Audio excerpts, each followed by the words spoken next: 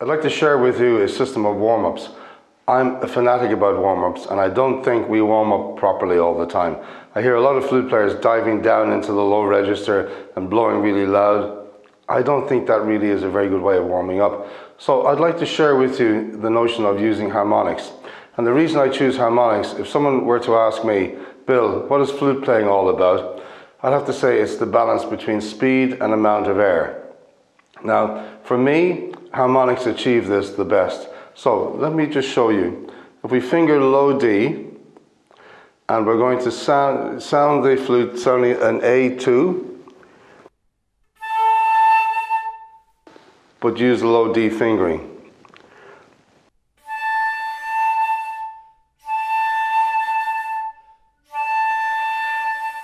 Now you might notice that I'm not using any tongue. That is deliberate. I'm actually doing something called goldfishing, which we might touch on later as well. The idea of goldfishing is just a simple thing like a goldfish.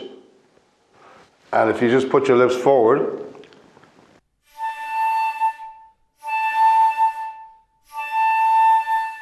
then you're depending on the speed of air. So this balance between speed and amount of air, should be going through our mind all the time.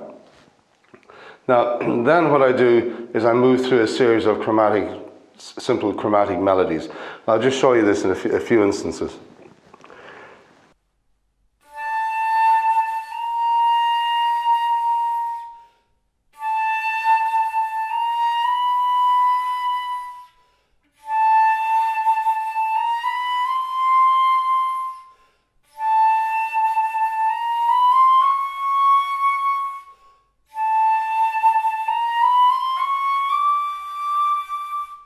I'm stopping there. This finger G is a sounding D. The reason I stop there is really when we go on past that, the intonation gets very, very strange. So what I'm listening for all the time in this balance is purity of sound and an absolutely smooth way of playing. We should be able to play these warm-ups very, very freely. Don't think of doing them too rhythmically. So when I get up to the top G, finger G, I turn around again. So we get this. Aha, I didn't use proper breath support that time.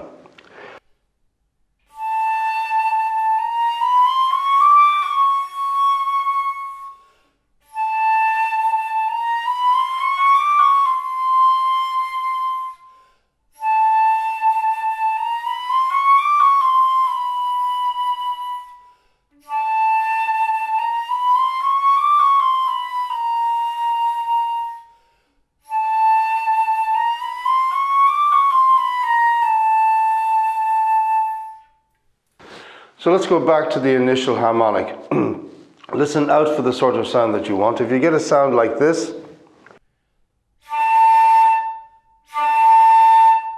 well, that's not too nice.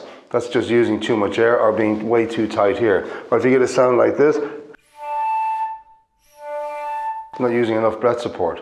So listen to the quality of sound. This is not an automatic exercise.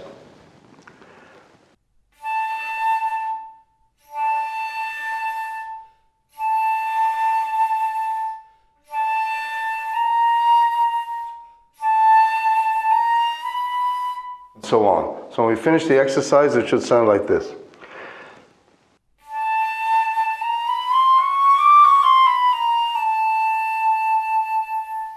And aim to play this exercise with your full breath. So for example,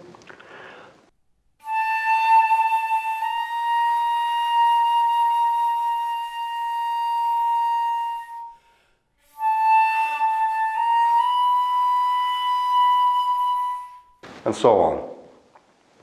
Another great warm-up is a whistle tone, or also known as a whisper tone. This is a subtone that we get by hardly blowing into the flute.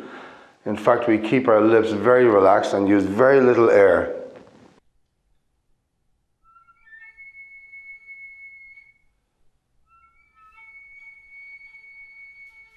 It's like the leftovers from a low note. When you finish playing, you get this little trail on afterwards.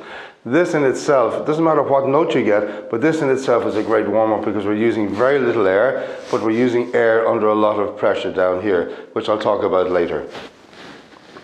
And I picked the note A because it seems to sound the easiest for me. Anyway, pick whatever note you like.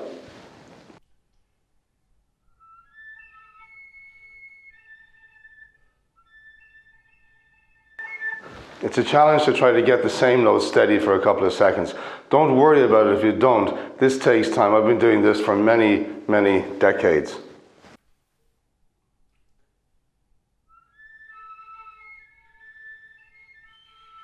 And one of the, not a secret, but one of the ways of doing this is making sure that your tongue is in a high whistle position. Simply whistle. When you get to the top, that's the shape you should have.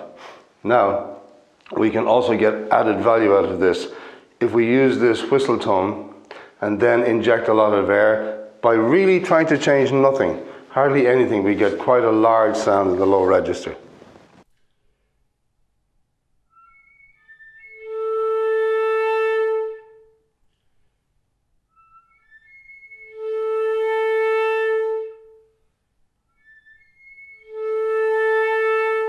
But I'll talk more about this later on under this section of tone development. Another way of warming up, in addition to the harmonics, and I would always start with harmonics, is to take a melody. Now you notice I didn't use the word scale because I hate scales. The notion of doing scales monotonously is really boring for me.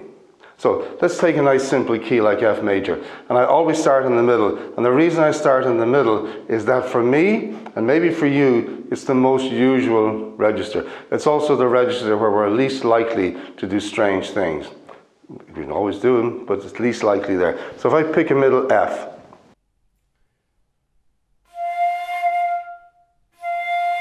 and I really work, again, like I said about the harmonics, work on getting a nice, pure, well-focused sound. And if you want to use goldfishing, by all means use it.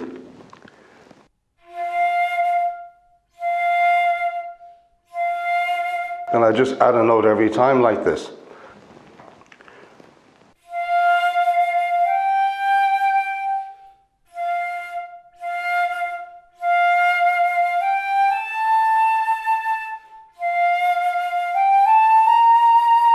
And as I keep playing, I'm really concentrating on not squeezing here. I'm getting my speed of air from down here, which I'll also talk about later.